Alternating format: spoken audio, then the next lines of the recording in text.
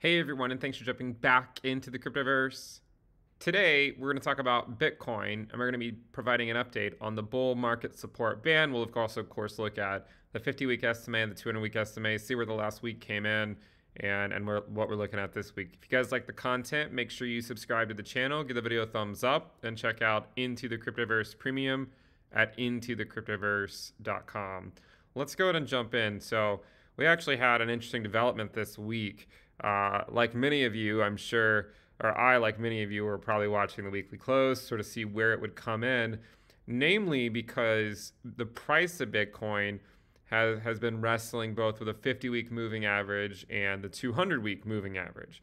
And they might not seem like very important levels, but the 50-week is actually quite symbolic, I think, of sort of the health of Bitcoin. Either whether it's below it or whether it's above it. And we'll talk about that a little bit more in the video. To provide the sort of the first update with the bull market support band, it is, still trending higher. It's currently between 19.6 to 21.2 or so. So it ranges from almost 20K up to around 21K. That's generally the range that it's at right now. So, if Bitcoin were to roll back over, I imagine that would be where the bulls would want to try to hold in the event of a pullback. But what's more interesting to me right now than the 20-week and the 21-week EMA, 20-week estimate, the 21-week EMA, are the 50-week estimate and the 200-week estimate. Now, we did a video a little bit ago on golden crosses and death crosses. So if you remember that on the daily time frame, we had a golden cross.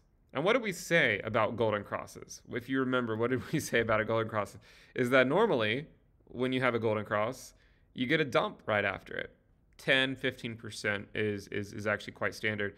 And in this case, from the golden cross, you can see that Bitcoin dropped around 8-9% or so. So a fairly standard move after you get a golden cross. But what did we also say? That normally when you get a golden cross, at least in the short term, the trend still remains intact, right? I mean, so Bitcoin's trending higher, you get a golden cross, and then you get a dump right after the golden cross, which we see time and time again. And every time we get a golden cross, we talk about this, and a lot of people don't want to believe it, but then we get a dump, and then we sort of then continue the trend. The main sort of caveat to this time, of course, is at least in the short term, Bitcoin has continued the trend and recently pushed as high as 25.2K, 25.3K, somewhere in that ballpark, of course, depending on the exchange that you use. But in the same manner, we also had a death cross in the weekly time frame. Now, there are a lot of weekly death crosses on the S&P 500. Generally speaking, these crosses are just lagging indicators. They more or less tell you what you already know. But what's funny is with the golden cross in the daily time frame, we saw a dump right after it. Here on the weekly death cross right after it, we saw a pump, right? So it's funny because typically what you see when these things play out is, if it's a golden cross, you normally see the price dump in the short term, followed by a continuation of the trend. And if it's a death cross, you'll often see the price pump in the short term, followed by the continuation of the trend. So just a couple caveats there, and I think it's worthwhile to look at these moving averages. Not to say that it's impossible to break them. I mean, you can see that Bitcoin broke through the 200-week SMA back in August. I mean, we came back above the 200-week SMA back over here.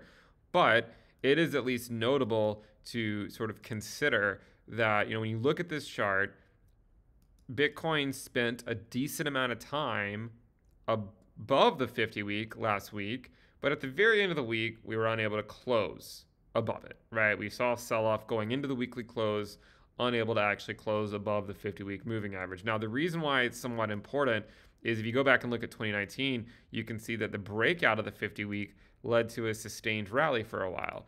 But if you go back to 2015, we got rejected by the 50-week. And this was basically by July of 2015. I mean, this was a year and a half after the bear market had started. So, it's not to say that you can't get rejected by the 50-week just because we're out of 2022. And we saw a rejection by the 50-week as late as mid-2015. And so arguably this 50-week moving average is a somewhat important level. It's a line in the sand that's worth watching. 2015 was rejection, and it led to sort of the collapse of the price of Bitcoin. And in 2019, we went above it, and ultimately it led to sort of another surge in the price of Bitcoin before going into another 6 to 9 month bear market or something like that. And if you look over here, you'll see we had a wick above it, come back down, and then the following week we shot through it, right? You go to 2015, we sort of wicked up to it. The next week we just simply got rejected off of it and came back down.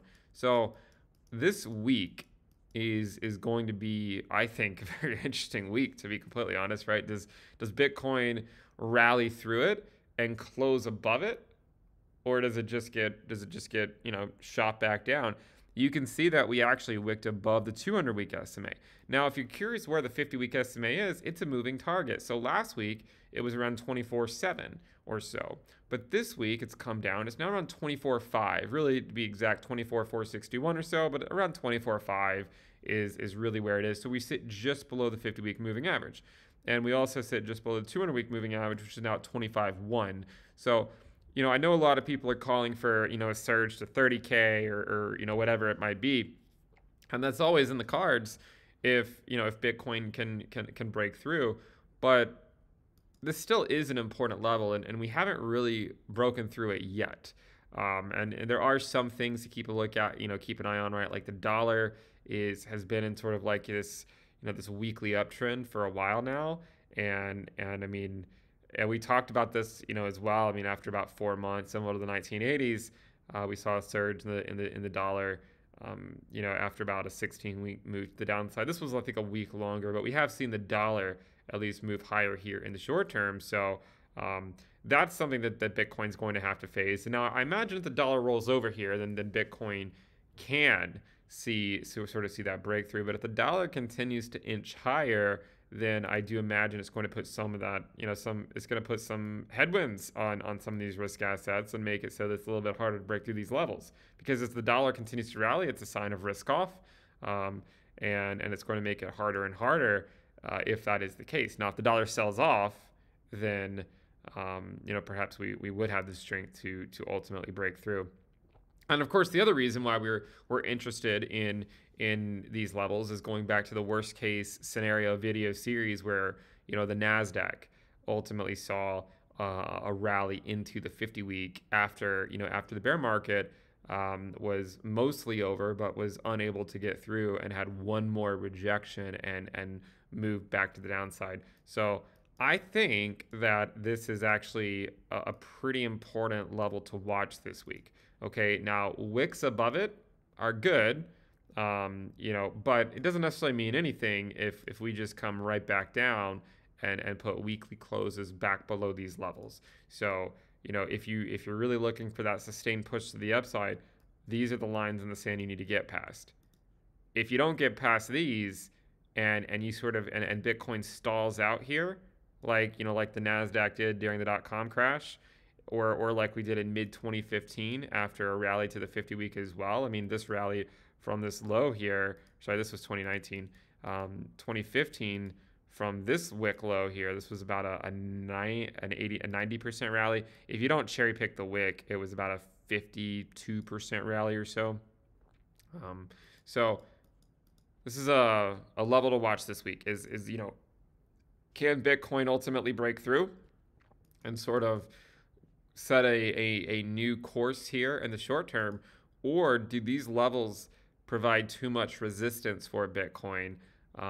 And that's why I think that's really what to watch for over the next couple of weeks is can we break through, or do we just see continued consolidation just below with the inability to break through in a sustained manner? So that's what you're looking for. And even back in August, we got above it, but you never really saw any follow through, right? Like we got above it here, and then the next week we came back down a little bit, got above it in a more significant way in early August, but then the following week we just came back down below it once again.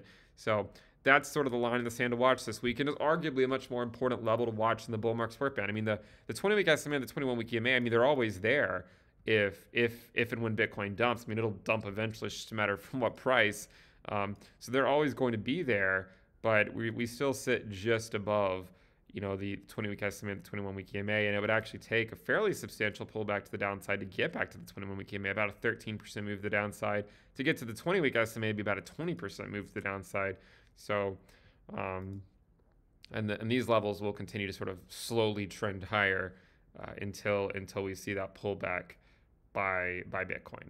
So, just something to watch for this week. I mean, we have these key moving averages that have plagued Bitcoin for quite a long period of time, and I think our attention is deserved to be put on these long-term moving averages, given the inability of Bitcoin to really break through them in a sustained way so far, or at least over the last, really at least since late 2021. If you guys like the content, make sure you subscribe to the channel, give the video a thumbs up, and again, check out Into the Cryptoverse Premium at intothecryptoverse.com. We have several different tiers, including a free one. Links in the description below. See you guys next time. Bye.